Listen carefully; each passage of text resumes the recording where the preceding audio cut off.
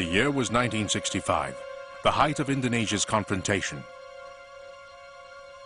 And it was here, at McDonald House along Orchard Road, that a bomb exploded. One that was placed by Indonesian saboteurs. It was a powerful explosion, ripping the bank and sending lethal shards of glass flying in all directions.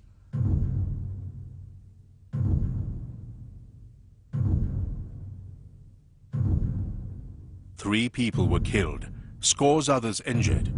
It was an experience many would never forget.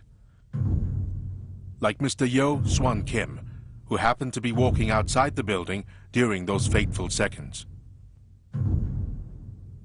有一个医生从楼上下来，他看到我，他就跟我止血，那么救护车把我送到中央医院去。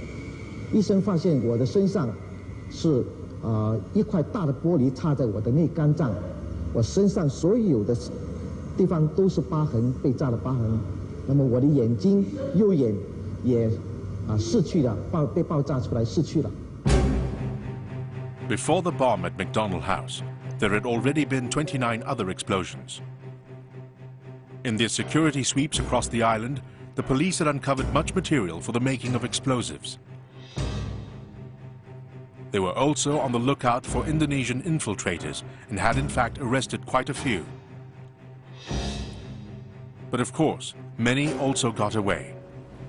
Vernon Palmer, a former broadcaster, remembers one particular day when he was on duty at the TV station. I was told that the police had arrived and they wanted to see me. They were looking out for a suspicious character. However, they soon burst into the room and with their Sten guns. I thought they were the Indonesian invaders, so I nearly put my hand up, to surrender to them. But they came in and they said, we want to pick up, meaning we want to arrest the man who's singing on television now.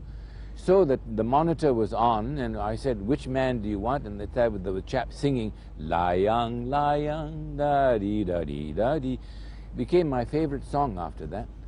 And they wanted to pick up that man because he was the ringleader of the saboteurs. And so I said, I'm sorry, you've come a bit late, because this program has been recorded, and he's well away. They didn't believe me. So I took them down to the studio and showed them the empty studio. And a thought occurred to us all at the time. If this guy had entered the studio legitimately as an artist, he could very well have planted a booby trap bomb in the building. So we had to make a thorough search of the building to look for any brown paper parcel or any paper parcel that was left around. But we never did find any, but we were always worried that there might have been a parcel left behind. These saboteurs had been sent by Indonesian President Sukarno, who had declared confrontation against the Federation of Malaysia, which Singapore belonged to at the time.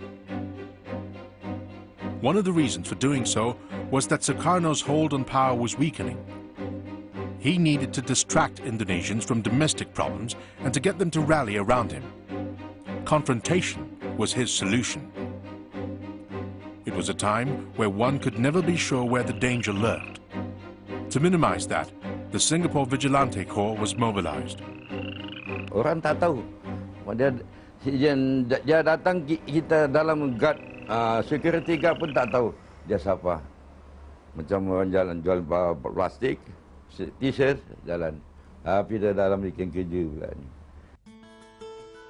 Pada saya lah, tak ada rasa takut lah. Pasal kita punya our force all equipment all semua bagus. Apa takut dia suruh jaga mas naik dekat itu tank sekarang sudah tak ada. Itu gas jeep tanker up.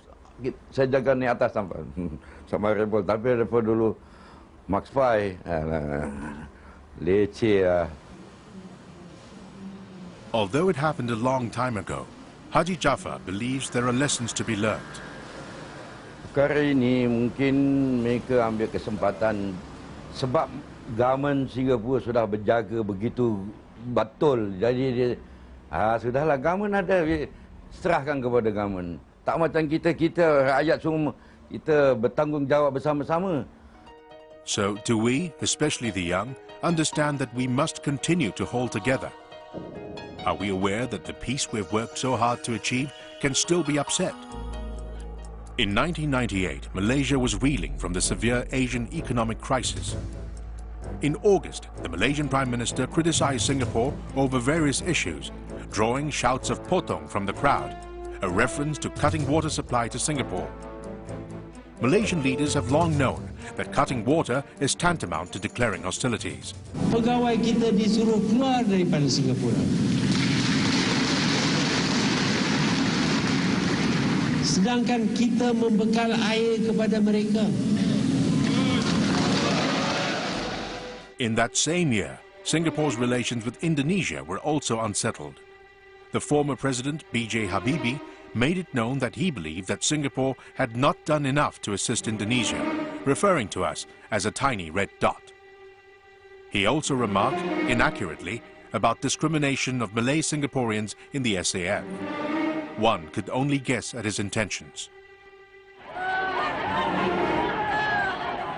Indonesia at that time was also hard hit by the economic crisis, and Mr. Habibie was anxious to stamp his dominance, something which he failed to do.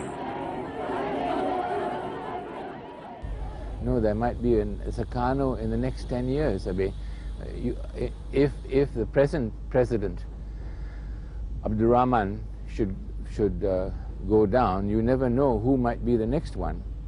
On the surface, I should say there's nothing much to worry about. But underneath it, it just needs someone to stir up the communities and bring out these sensitive issues of race and religion. It may happen again. We must not let anyone inside Singapore or outside Singapore to stir up these issues again. And we must always be vigilant against the people because we are vulnerable. Do we want to repeat the experience? Certainly not. Do you think we worked all these years to build Islam to let it be destroyed by somebody? No, of course not.